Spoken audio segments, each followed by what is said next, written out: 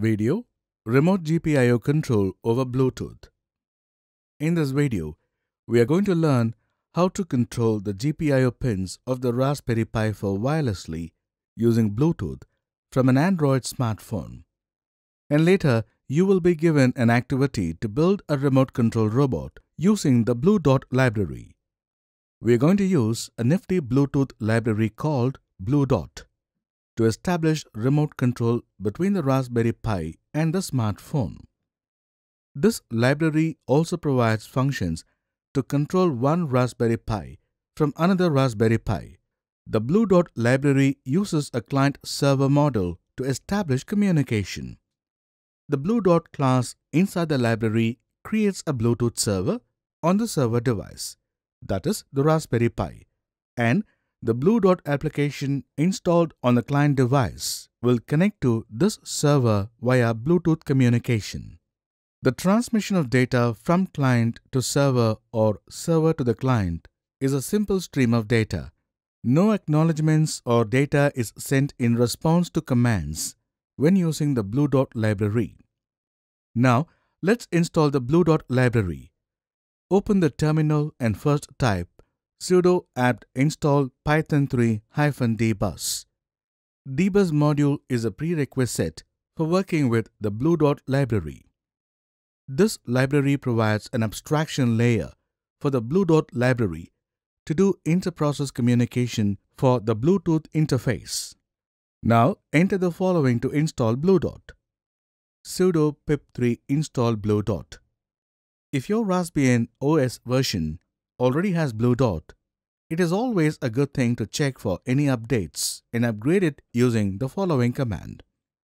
Sudo pip3 install BlueDot -- upgrade.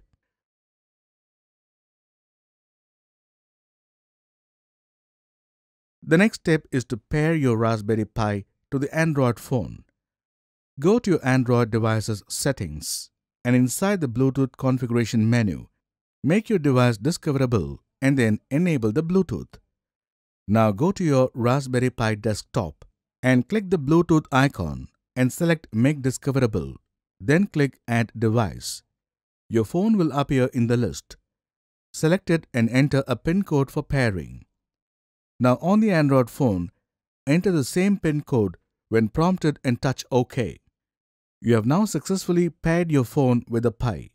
Now go to the Play Store in your Android phone and search for the BlueDot app.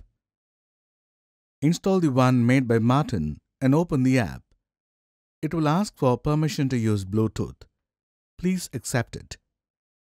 Now you can see our Pi is on the list of connected devices.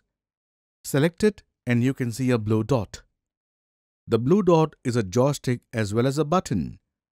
You can tell if the dot was pressed in the middle, on the top, bottom, left or right.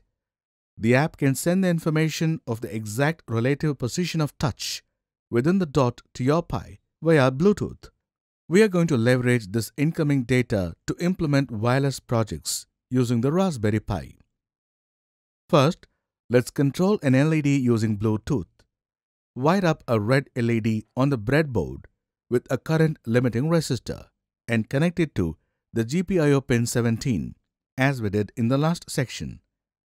Now, in the Thorny IDE, open the bluetooth.py file from the repository and run the code. Now, on your BlueDot app, if you press the blue dot, the LED will become on. It will be on till you release the blue dot in the app.